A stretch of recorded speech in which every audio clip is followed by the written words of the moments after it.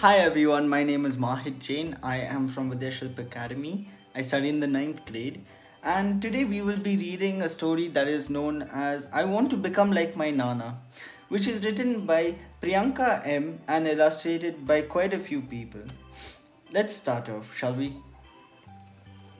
I want to become like my Nana. Today is a Sunday. I woke up late than usual and could not find my Nana anywhere. I asked Mom. She said he has gone to the shop. I said, what? Shop on a Sunday? She said, yes, his shop is open every day. Oh, I said. My Nana is very particular about his timings. He always goes to his shop on time. Doesn't matter if there is a hail or a storm.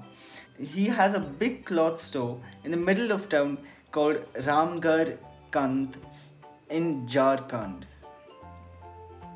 His shop has everything like saris, suiting, shirts, shawls, bed sheets, and more. My mom told me that he has been working in the shop for 45 years after his dad.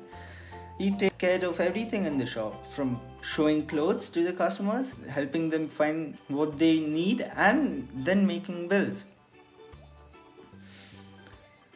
He has some people help him in the shop as well. There are a lot of responsibilities around the shop that needs to be taken care of. My Nana is so active at his age. This truly inspires me. I want to become like him, active, very honest, and committed to the work I choose to do.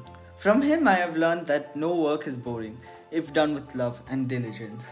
He teaches me that hard work and patience are very important to achieve our dreams. That was a very beautiful story. Thank you for listening along with me, and take care, stay safe. Goodbye.